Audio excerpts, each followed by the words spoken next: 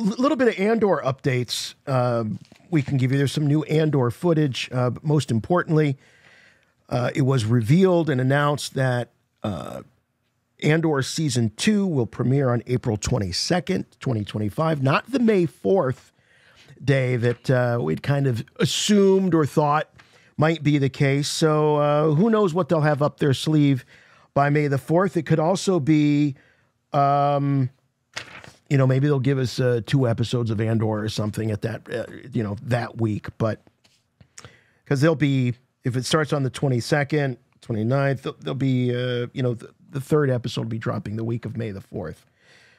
So who knows? May 4th lands on a Sunday this year. It appears new releases on Disney Plus have found their way to Tuesday evening. So yeah. April 22nd, a Tuesday. And the show will probably drop at around 8 p.m. Eastern. Is that typically when the shows have been dropping? 9. I've been getting, it was 9. Like when they started this with, was that Ahsoka they started it with this Tuesday night thing? 9 p.m. Eastern for me. Okay. So we'll be rolling with the after shows the following day on Wednesdays. Mm-hmm. However, during the holiday weeks of Christmas and New Year's, we'll probably be dropping them on Thursdays. And they will be live on YouTube. So you'll be able to call us, and Tyler Page will be there screening calls. It'll be a hoot. Yeah. No, it's going to be great. And then we'll roll right into Andor Season 2. We got a little bit of footage here. The first that we're going to play for you, this was part of the sort of a 2025 sizzle reel that Disney Plus put out. This is, saying, this is all the new stuff that's coming in the new year. And we've isolated just the Andor stuff here. So let's take a look. Is there no one who can help us? We need a pilot. Whoa. You're thinking like a thief. I'm thinking like a soldier. Think like a leader. So I like that line. That's Luthen doling out some cold hard truth, some lessons to his protege, which I think is really what we're going to find out happens to Cassian in this second season. Is that I think he ends up. My guess is, Jim, he ends up replacing Luthen as the guy,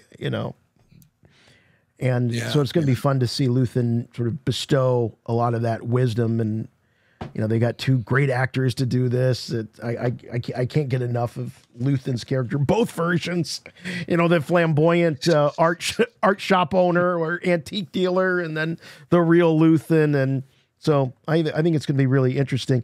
Also nice to see Bix. We're going to be seeing a lot more of Bix in this season. What else did we see here? Not a lot of surprise. New look for Cassian, the shorter hair. And looks like he's on Yavin right there. Yes. He's at the Rebel base on Yavin. And the entire clip begins with what appears to be a protest of some sort. I think people are marching. They have signs, and stormtroopers emerge on the scene. And I think they just start to indiscriminately fire at the gathering. Oof. And everything just blows up into warfare right there in this city plaza where it's all taking place.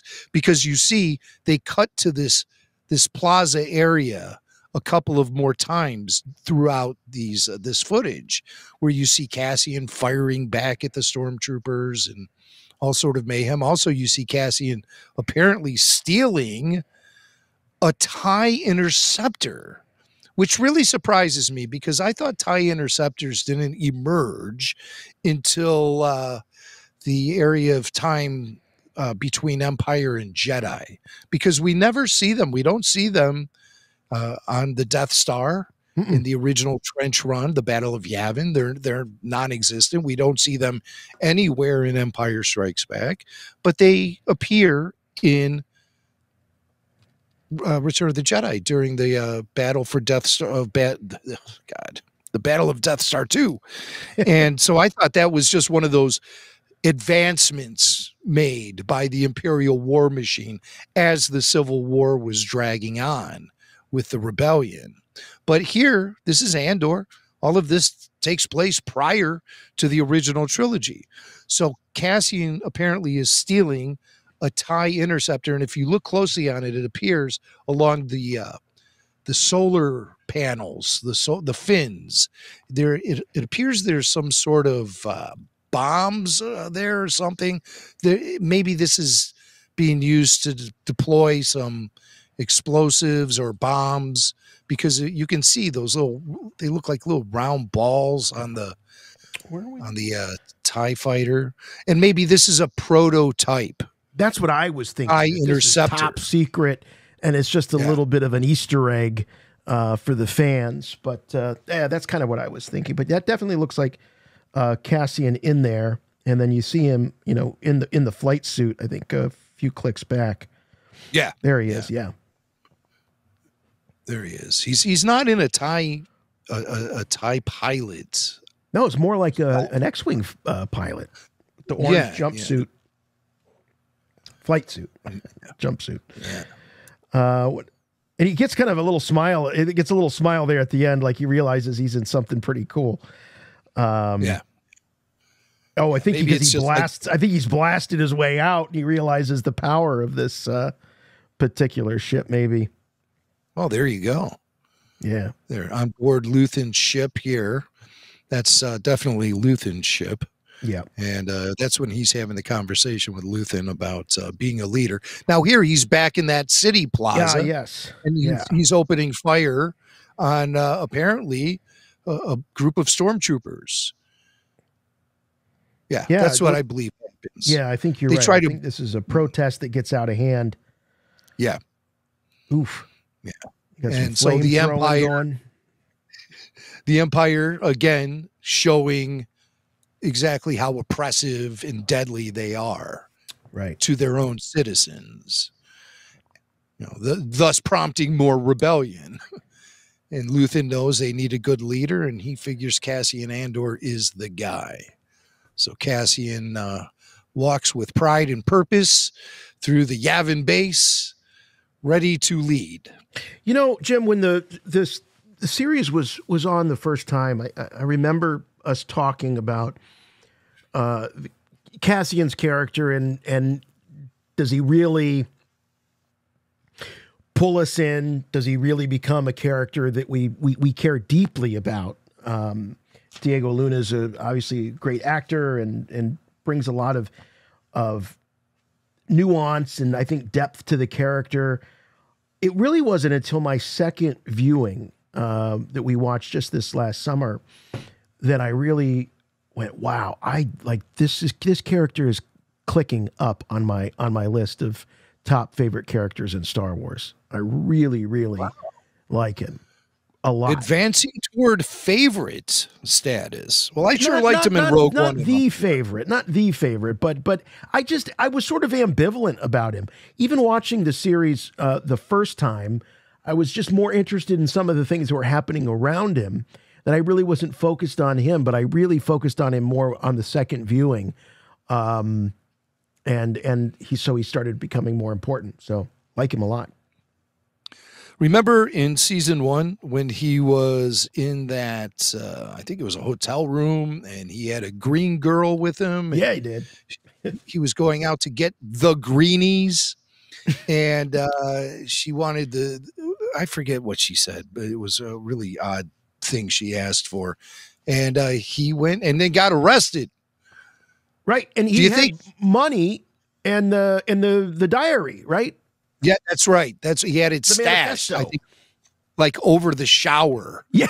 Yeah. And so I wonder, A, if that briefcase is still there, and B, if the girl is still there. Like, where have you been, man?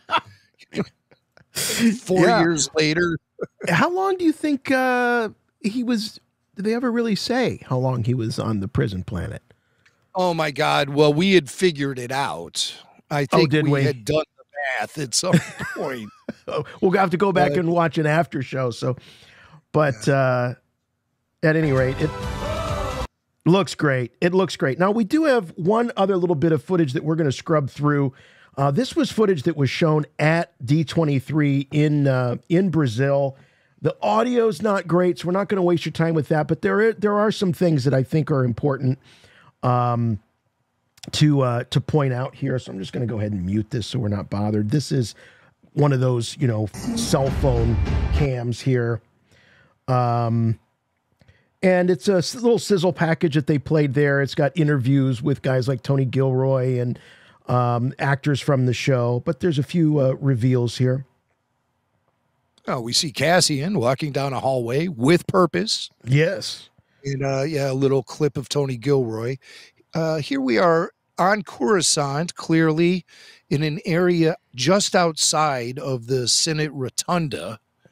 And Mon Mothma is walking around. She's probably just out for a breath of fresh air after having to deal with all of the senators and their pods and everything. Here's Luthen with what's his assistant's name? Is it May? Yeah, his assistant. Not What's May. her name? I said May. I don't think it's May. I'm thinking Acolyte now. But it's a one syllable name. I feel like it's anyway. So here they are. They're walking. There's some green screen back there. Mm-hmm. It looks like more Coruscant. Yes, where we know Luthen is based. And it looks like there's Deidre Mira, and she's I think she's in one of those Imperial briefing rooms that we saw her in season 1. Possibly Coruscant, exterior shots, very industrial looking area. Mon Mothma gripping the lectern as she's white knuckling the lectern. Again, dealing with those alien senators in the pods in the Senate Rotunda. And then Genevieve O'Reilly discusses her character a little bit in this video footage. Here we're seeing outside the Senate Rotunda on Coruscant. And there's Cassian. He's jumping up and down, psyching himself up for the shot. Diego Luna, we're getting a glimpse into his process. Also, you see on the clapboard, the second season of Andor was giving the code name Pilgrim 2. So that's interesting. Yeah, and then there's Diego. He's getting all psyched up to do his shot. And more shots of Coruscant. More shots. That's that area just right outside of Coruscant. Obviously, an actual practical location. Yeah, probably somewhere in London. It's a the very minivans out there. Yeah, right. So you get a feeling for the size and scale of this particular structure. It looks like if you took a human spine and placed it on a like a rotisserie rack. That's very vivid. I applaud because Jimmy Mack knows that most of you are just going to be listening to this. So you could get a job as one of the audio description folks, Mac. I think. Sure. Yeah. I'd be very descriptive. Oh, and here's that TIE Interceptor, but right there on the set. So they built that damn thing. That is a full-size TIE Interceptor. Yeah, there it is in the hangar, presumably where Cassian will hijack it, steal it. And this is behind-the-scenes footage where you see them prepping the set for shooting TIE Interceptor, like an advanced TIE Interceptor. Yeah. So advanced that it doesn't exist yet, according to Star Wars timeline. Here's Cassian drawing his blaster. This is probably more of that riots or protest scene. Yeah, the protest in the plaza that goes horribly wrong. Bix Atris. I don't even know how to say her name. Adria Arona. Looks like Arona. Beautiful actress. There we go. There's Luthen and his antique dealer guys with the wig. Yeah. So we will get Luthen in wig once again in season 2. And there's his accomplice, his assistant, who's a rebel herself, Cassian Andor. Oh, it looks like there's some of the fallout from the big protest in the plaza, as we see a lot of stormtrooper bodies laying around. There's the protest itself. Yes. As you can see, stormtroopers arrive, not unlike the final episode of Andor season 1, where they were protesting in the plaza. Ooh, and then this explosion, is stormtroopers. big explosion there. That looks great. And more shots of Cassian. Oh, there's the E-Wing from that we see in Rogue One. We see an E-Wing flying by, which was the main ship for the Rebels. Now, when I first saw this, I thought this was Saw, but now, it is Saw. Okay, that's Saw Gerrera. Saw Gerrera and 2 tubes. There it is. There they are. Tubes. Saw with hair. Yes, and I don't think he's got any of the cybernetics yet or anything. So I'm really hoping we see the origin of Saw as a cyborg Saw. Wasn't it rumored or thought that he had a battle with Darth Vader at one point? That's right. Yeah, that was supposed to be the backstory for Saw Gerrera. And so maybe we'll see that. Maybe Darth Vader will make an appearance. What a surprise that would be. I mean, he was in Rogue One. So, Tony Gilroy and company are not immune to that. So you never know. Boy, that would be something. Wouldn't that be a surprise? Yeah. Fans would be buzzing like crazy over that. All right. So I think that's Mon's ride there going through Coruscant. Some sort of a one tube. This is one tube. They had 2 tubes. And it's like some sort of a tube or a tunnel. Cave. Tunnel. Mm-hmm. Yeah. Manhole something. Deidre Mira looking concerned. Yes. There's Cyril. I was Cyril. I was going to say I've yet to see Cyril. And now check out his outfit. It looks like a trench coat, like overcoat. This is something we really haven't seen in Star Wars. You got the high collar, but almost something that looks like maybe a necktie that's hanging down in front of him. Yeah. Interesting. He's definitely more of a shaggy do, not quite the military, close cut that he was wearing before. It's TIE fighter flying overhead. Yeah. More of this protest. This will be a big event in Andor season 2. This public protest that goes wrong becomes Tiananmen Square. Yeah, good analogy. Oh, there it is. Ben Mendelsohn. Orson Krennic. Yes. We had heard that he would be in season 2. Now this is all the confirmation we need. Right. Now we have heard rumor that he's used sparingly in season 2, that Krennic is a main character. He's sort of I don't think cameo. He certainly needed, so it's not gratuitous. But I don't think season 2 is not going to be the adventures of Orson Krennic by any means. Could be interesting. Could lead us to Jyn Erso or Galen Erso as well. Mm-hmm. Surprise cameo. Like Galen has got to be in this, but no confirmation yet. There's the Rebel base there on Yavin. Those familiar screens and terminals. So maybe we might be dealing with the Rebels settling in Yavin. Move-in day. They leave Dantooine and appear on Yavin. And Dantooine was always said to be a planet of tall grass fields. Mm-hmm. And I believe we see an environment that is of tall grass fields in this trailer somewhere. Oh, all right. However brief they might be, let's keep our eyes open.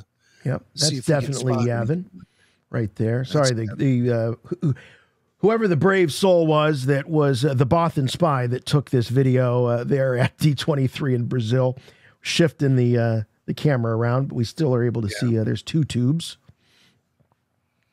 And more Yavin shots. Yep. That's most likely exterior Yavin. Oh, and a brief shot of K2SO's shoulder. Right there. But we do see an X-Wing in the hangar. Yep. Cool. Yep. That's where you park them. K2SO's head And there you see Alan Tudyk wearing all of the CGI gear that he needs to wear, the reflectors, the dots on his face, the weird mocap. headband. Yeah, mocap suit. That's right. Yeah. Oh, and some And there's talking Alan. head footage of Alan. Some laughter here, some lighter moments between Alan in his mocap gear and Diego Luna in the cockpit. Looks like Alan. Every time you see anybody acting out with Alan there, everyone's laughing. So. Oh yeah, a lot of laughs with him. We just chuckle all day with him. Definitely Coruscant here. Yes. And there you see Cassian. He's wearing the gear similar to what he's wearing in the TIE Fighter when he steals it, and he's talking to a woman wearing a similar looking outfit, and she's got the severe head bun. And very Deidre Mira-esque, but yeah, she's a brunette, not a blonde. Is it possible this is Luthen's counterpart there? His could be. assistant? Yes, could be. Right, could be. Here we see. Imperial That's briefing the rebel briefing room, possibly from the Mon Calamari ship. Oh wait, that's a rebel briefing room? The Jedi. I thought that was Imperial. Maybe not. Maybe it is Imperial. You know why I said it was the rebel briefing room from the Mon Cal ship is because right. the way the bleachers are sort of set up. Yep. But it appears they're more like desks that these guys are sitting behind. They're not like sitting on bleacher benches like they were in Return of the Jedi. Not quite sure what this is. No, maybe a new character here that we're being introduced to. And then this looks like someone is getting on a speeder here. Oh, yep, they got like the camera car set up here. And there's your tall grass fields. This could be Dantooine. Yes. Yep, there you go. Wouldn't that be fun? That'd be cool to finally see that. More Imperials. This looks like back on the Cassian's planet, his home planet. Ferrix. Marva was Ferrix, yeah. Luthen showing up, someone's apartment. Yeah. A lot of very quick, a lot of people walking in hallways. I don't recognize these two characters, Jim. Do you? Jeez, no. So they might be new. Like it's like the Scully and Mulder. Scully and Mulder. And the male has his fingers up to his ear, like maybe he's hearing got a radio in his ear or something like that. Looks to me. Yeah. Oh, maybe a little love scene here. Ooh. This guy had AirPods in and he was just tapping it. Get to the next track. All right. Looks like two tubes there. Yeah, they were not stationed on Jeddah, which is where Saw Gerrera was stationed, of course, in Rogue One. Right. With the presence of the two tubes guys, you have to assume this is Saw's base. Yes. Wherever they are. It might be Bix there. I can't tell. It's a little dark, shadowy. Right. Ship going through Coruscant. More of Mon Mothma. I don't know if that's K2 or if that's just another one of the droids, but might be K2. Right. It looks like there's 2 or 3 Imperial droids right there. This could be maybe the liberation of K2. Maybe we'll see how he came into possession of the rebels and Cassian and how they were able to deprogram him. Mon Mothma looking very concerned. So we get a lot of concerned Mon Mothma. Here's a stormtrooper of some sort being thrown by an Imperial droid.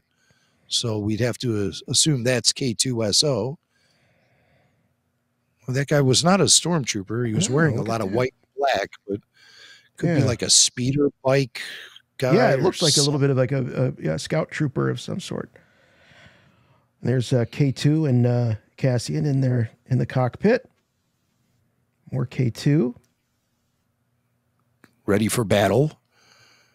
And I'm not sure who ship jumping into hyperspace. Don't know who he is. Is that guy Melfi or whatever his name? Oh, yeah. Remember Melshi? Melshi, is that him? Yeah, I think that might be Melshi. People were like, "Love Melshi." There's a lot He's of love like for the Melshi. wedge. He's like the right. wedge of Rogue One. You know, it's like Yeah, going into hyperspace. Yep. Oh, there is the whole Rebel fleet. Wow, that could be when they're departing Dantooine and going to make camp on Yavin. we shall see. We shall There it see. is. Wow, Andor. The Dantooine thing. The Dantooine thing is obviously canon. Leia told Tarkin that's where the rebels were, and the Imperials did find evidence of an abandoned rebel base there. Right. So you'd have to assume that was where they were at before Yavin. We'll find out if Andor is going to pick up on those threads. I hope it does. I hope they present a Dantooine like the Dantooine that was presented in the expanded universe books, with the tall grass fields, and there were these monsters, like creatures that would sort of swim through the grass. It was just crazy. Cool. Craziness. Oh, I do love see how when they bring these planets to life for the first time, and I do like when they use some of the material from the expanded universe and novels and things like that, because